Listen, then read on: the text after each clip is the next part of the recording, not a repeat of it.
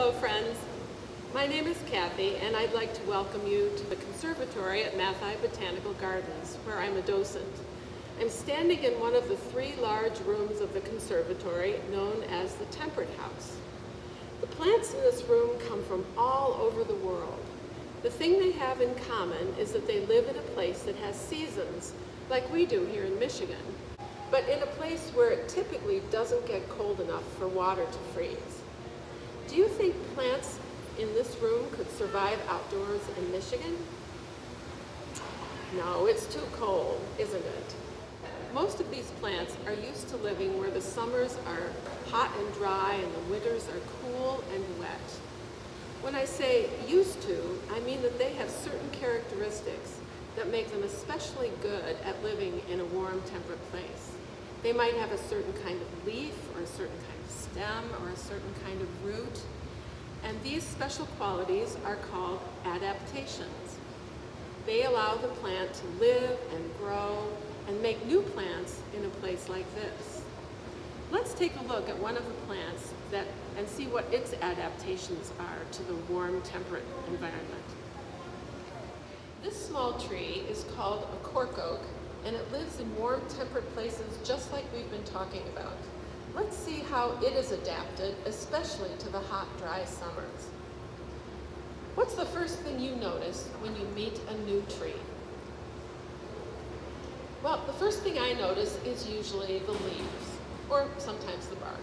But today let's start with the leaves. Most of the oak trees I know of have leaves that look something like this. But this leaf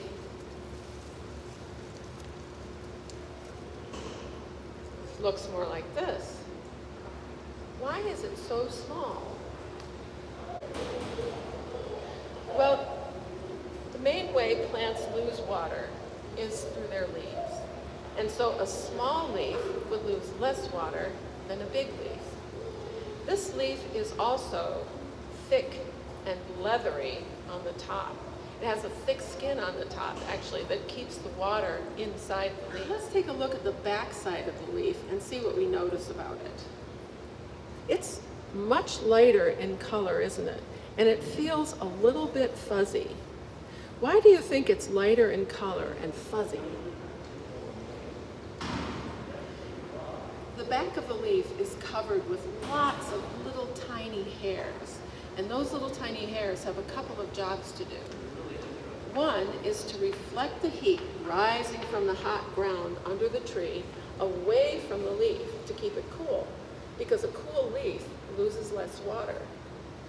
The other thing that these little hairs do is hold water and create a moist layer right there on the underside of the leaf.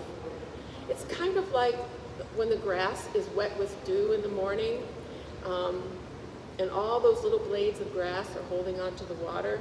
All these little hairs on the back of the leaf are also holding onto the water, and that helps keep the leaf from losing more water. Let's take a look at the trunk of this tree. It has some pretty surprising bark. What words would you use to describe it? And how do you think it would feel if you ran your hand over it?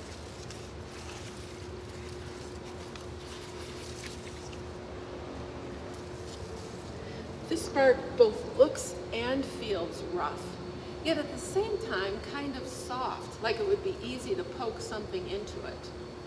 This bark is where this tree gets its name, cork. And cork is used to make things like wine bottle stoppers and bulletin boards and many other things. Look at this cut-off branch from the cork oak tree. Here in the center, we see the wood. And on the outside, completely surrounding it, is about a ½ inch thick layer of corky bark. When that bark gets to be 1 or 2 inches thick, it can be cut off the tree by specially trained workers. They can do this about every 9 years without harming the tree. That makes this a renewable resource. Well, that's how humans use cork, but how do you think it helps the tree to adapt? This bark is so thick that it helps keep the tree cool. and that helps the tree not lose so much water. Also, it protects the tree from wildfires, which can be a problem in a hot, dry summer. Thank you for visiting with me in the conservatory today. I hope you'll be able to come out to Matthaei soon and see this cork oak tree in person. If you'd like to see a video of cork being harvested, please click on the link that follows.